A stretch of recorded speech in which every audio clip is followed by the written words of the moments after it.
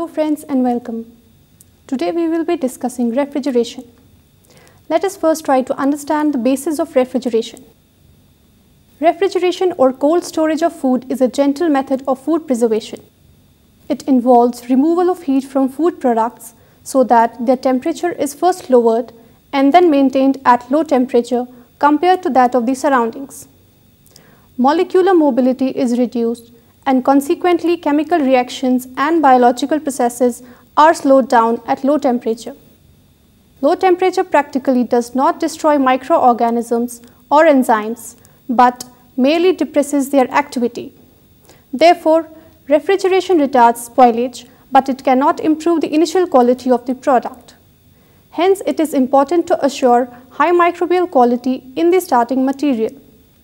Maintaining temperatures lower than ambient inside the system requires both the removal of heat and prevention of penetration of heat through the system's boundaries. The transfer of heat is accomplished by using a refrigerant which, like water, changes state from liquid to vapor. Now let us see how refrigeration is expressed. Since refrigeration is based on the rate of removal of heat, the unit of refrigeration effect is watt or kilowatt. The standard unit of refrigeration is ton of refrigeration, denoted as TR.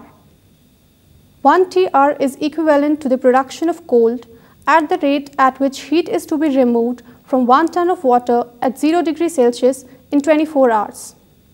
There are various types of refrigeration systems such as non-cyclic, cyclic and others. Now first, non-cyclic refrigeration systems. These systems include ice refrigeration, refrigeration by evaporation and refrigeration by dry ice.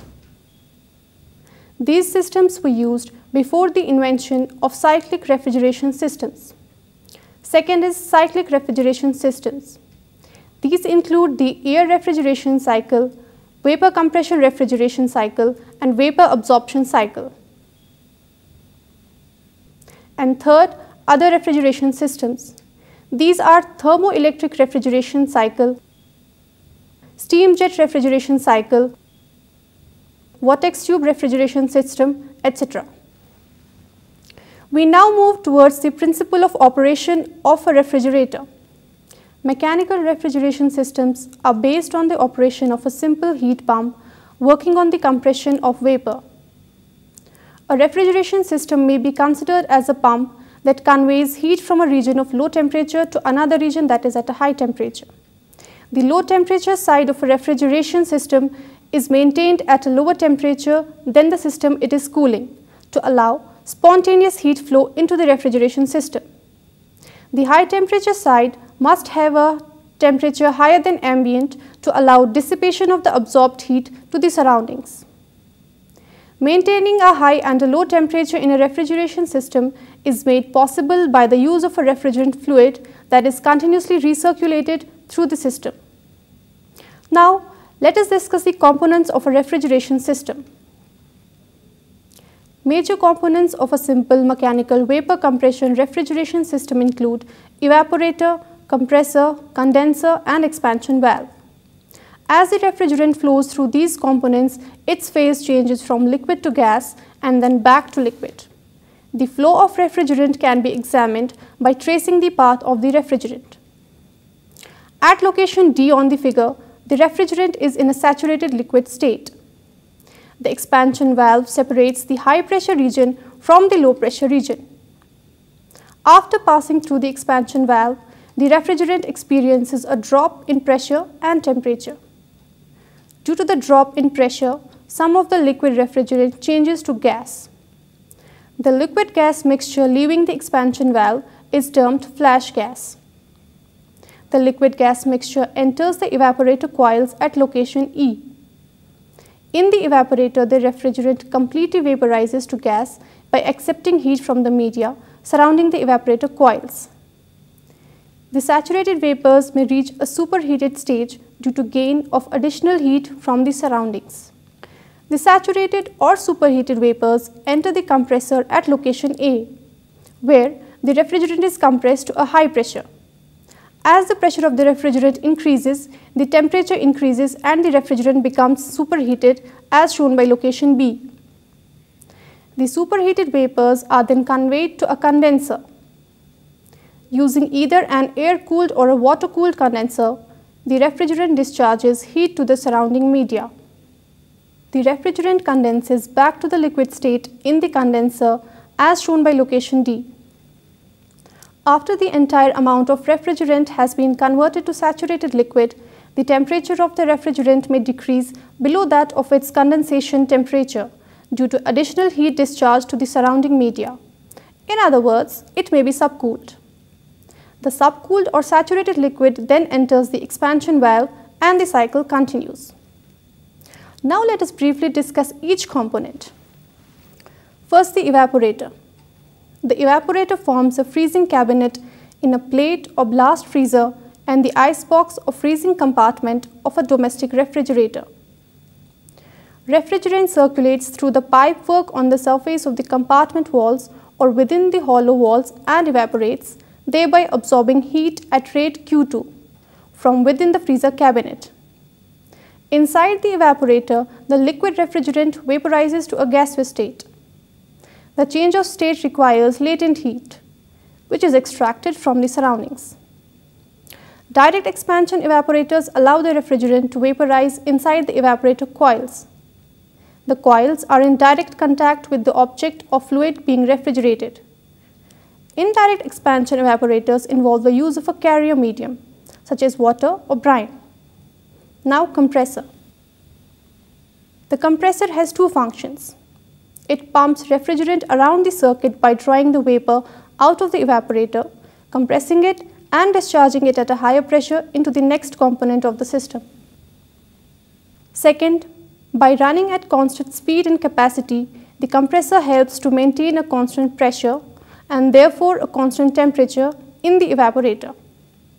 The refrigerant enters the compressor in a vapor state at low pressure and temperature.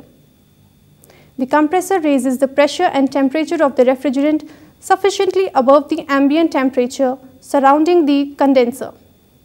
The temperature gradient between the refrigerant and the ambient promotes the heat flow from the refrigerant to the ambient. The three common types of compressors are reciprocating, centrifugal, and rotary. After that, the condenser. The condenser enables the warm refrigerant vapor to reject a quantity of heat Q1 to a heat sink at a temperature lower than itself. For the domestic refrigerator, the ambient air in a kitchen is cool enough to achieve this condensation, and the condenser consists simply of an exposed length of tubing. In an industrial freezer, however, a water-cooled condenser is used.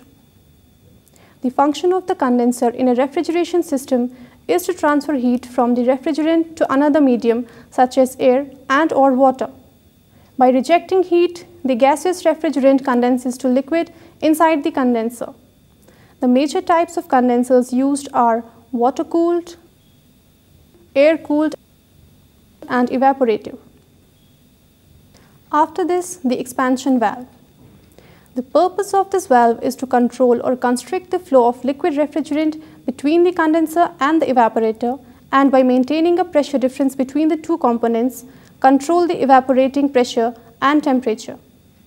An expansion valve is essentially a metering device that controls the flow of liquid refrigerant to an evaporator. The valve can be operated either manually or by sensing pressure or temperature at another desired location in the refrigeration system. Now coming to the thermodynamic aspect of refrigeration, which involves the pressure enthalpy charts. Charts or diagrams have been used extensively in the literature to present thermodynamic properties of refrigerants. Most commonly used charts depict enthalpy and pressure values on the x and y axes respectively. Another type of chart involves entropy and temperature values plotted along x and y axes respectively. A skeleton description of the pressure enthalpy chart is given in figure. Pressure is plotted on a logarithmic scale on the vertical axis and enthalpy on the horizontal axis. The pressure enthalpy chart may be divided into different regions based on saturated liquid and saturated vapor curves. The area enclosed by the bell-shaped curve represents a two-phase region of both liquid and vapor refrigerant. The horizontal lines extending across the chart are constant pressure lines. The temperature lines are horizontal within the bell-shaped area, vertical in the subcooled liquid region, and skewed downward in the superheated region.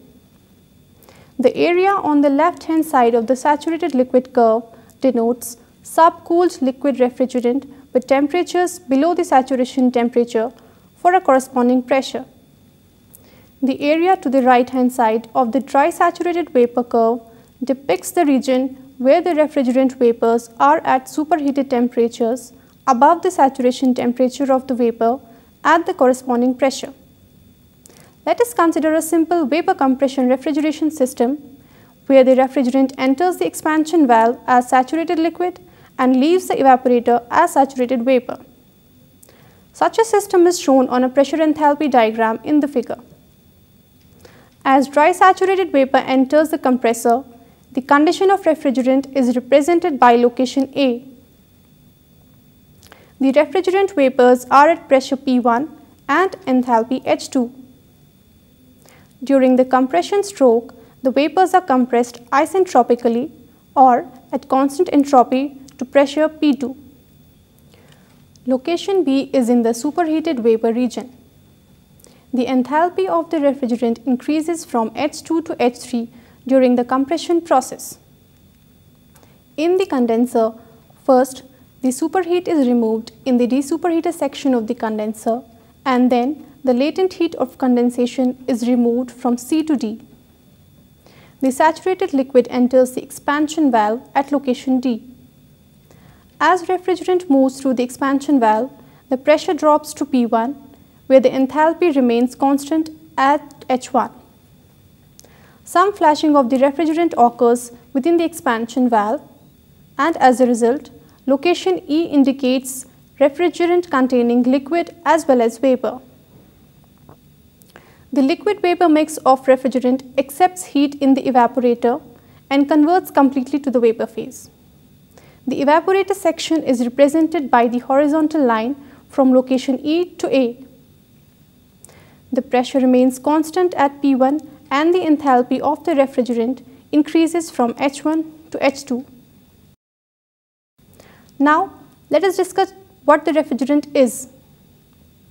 There are particular chemical, physical, and thermodynamic properties that make a fluid suitable for use as a refrigerant, such as suitable freezing and boiling points, high latent heat of vaporization, high condensing pressure, low freezing temperature than evaporator, high critical temperature, non-toxic, non-flammable, non-corrosive, chemically stable, leak detectable, low cost, and environment friendly.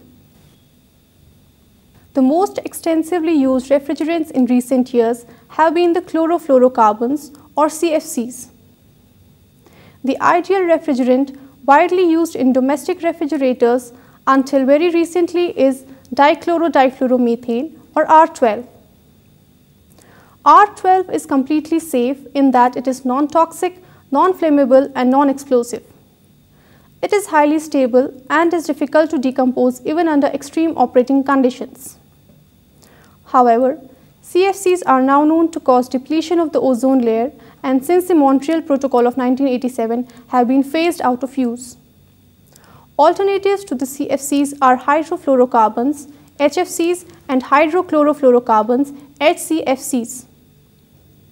Hydrogen-containing fluorocarbons have weak carbon-hydrogen bonds which are more susceptible to cleavage. Thus, they are postulated to have shorter lifetimes. We now move towards the analysis of vapor compression refrigeration. First, the cooling load. The cooling load is the rate of heat energy removal from a given space or object in order to lower the temperature of that space or object to a desired level. Now, work done in the refrigeration cycle. First, in the compressor. The work done on the refrigerant during the isentropic compression step can be calculated from the enthalpy rise of the refrigerant and the refrigerant flow rate. QW is equal to m star into H3 minus H2, where m star is the refrigerant mass flow rate, H3 is the enthalpy of refrigerant at the end of compression stroke, H2 is the enthalpy of refrigerant at the beginning of compression stroke, and QW is the rate of work done on the refrigerant. Then in the condenser. Within the condenser, the refrigerant is cooled at constant pressure. The heat rejected to the environment can be expressed as QC is equal to m star into H3 minus H1, where QC is rate of heat exchanged in the condenser and H1 is the enthalpy of refrigerant at exit from the condenser. Then in the evaporator. Within the evaporator, the refrigerant changes phase from liquid to vapor and accepts heat from the surroundings at constant pressure. The enthalpy difference of the refrigerant between the inlet and the outlet locations of an evaporator is called the refrigeration effect. The rate of heat accepted by the refrigerant as it undergoes evaporation process in the evaporator is given by QE is equal to m star into H2 minus H1, where QE is the rate of heat exchanged in the evaporator and the refrigeration effect is H2 minus H1. After this comes coefficient of performance.